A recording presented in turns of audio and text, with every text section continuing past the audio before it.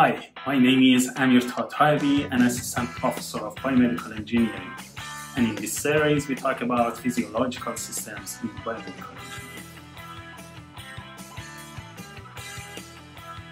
Due to the presence of different types of ions in the intracellular space compared to the extracellular space, there is always a transmembrane potential or transmembrane voltage.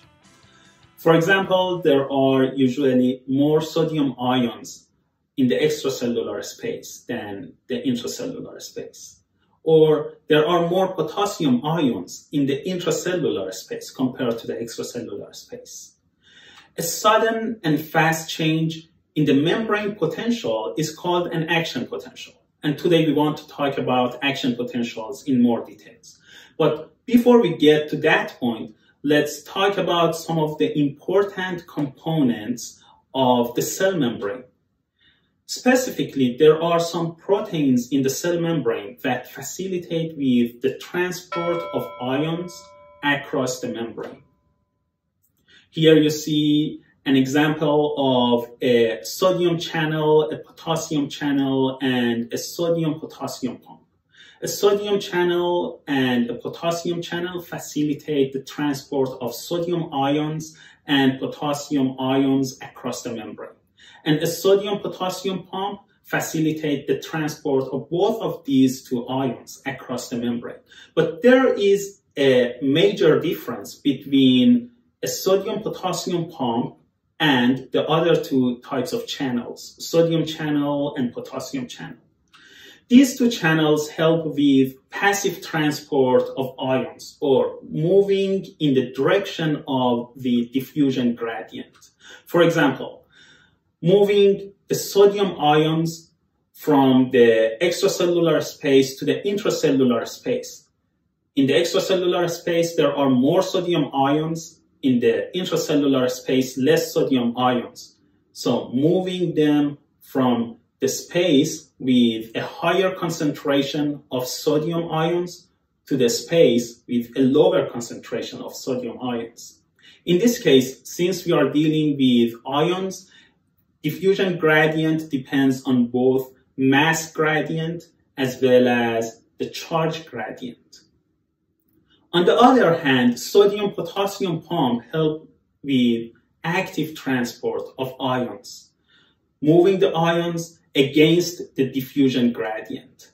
For example, moving sodium ions from the intracellular space where we have less sodium ions to the extracellular space where we have more sodium ions.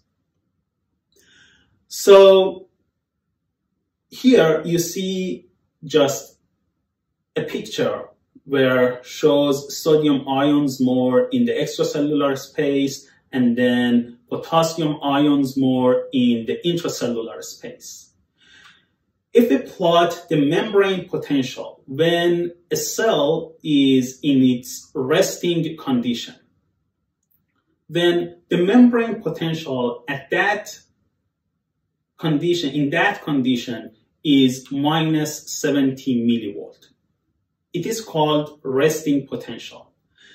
Now, if due to some stimulations, the membrane potential rises from minus 70 to something around minus 55 or minus 50, the sodium channels, which are voltage-gated channels, they open.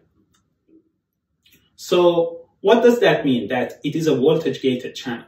It means that if the voltage across a sodium channel exceeds a threshold, a potential threshold, then the sodium channels open. In this case, for example, the membrane potential rises from minus 70 to minus 50, therefore the sodium channels open. Now, the sodium ions can flow from the extracellular space to the intracellular space. And remember that sodium ions have positive charges. So we have a flow of positive charges from the extracellular space to the intracellular space. This increases the membrane potential from -50, for example, to -30. At this point, the potassium channels that are voltage-gated channels as well, they open. And due to this, both the sodium channels and potassium channels at this point, they are open, and there is a flow of potassium ions from the intracellular space to the extracellular space, and a flow of sodium ions from the extracellular space to the intracellular space.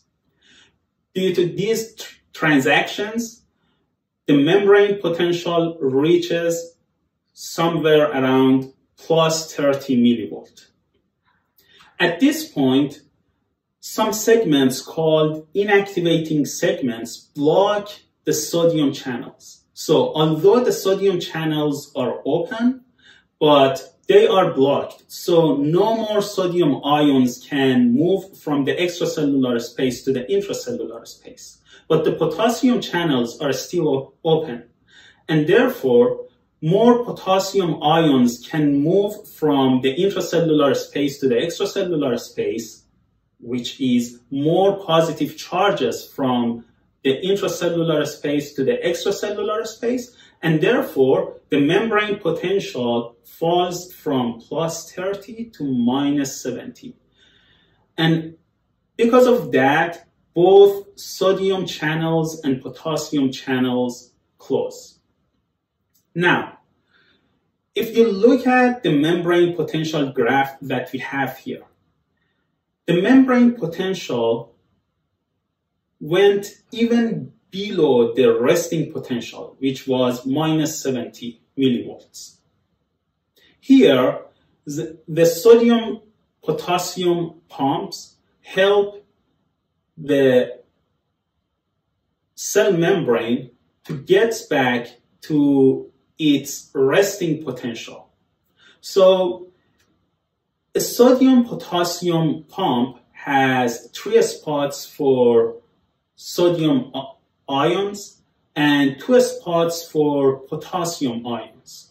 So transporting 3 sodium ions from the intracellular space to the extracellular space, and 2 potassium ions every time from the extracellular space to the intracellular space. Continuing this process, the membrane potential again goes back to -70 millivolts, which was the resting potential. And the cell again gets ready for the next action potential. An action potential has 3 different phases, as we discussed in this video. So there is a resting potential and then depolarization, during which the membrane potential rises from the resting potential to somewhere around +30 millivolts, and then repolarization, where the membrane potential goes from +30 to a little bit lower than -70 millivolts. Thank you very much for watching this video. Until the next one, bye.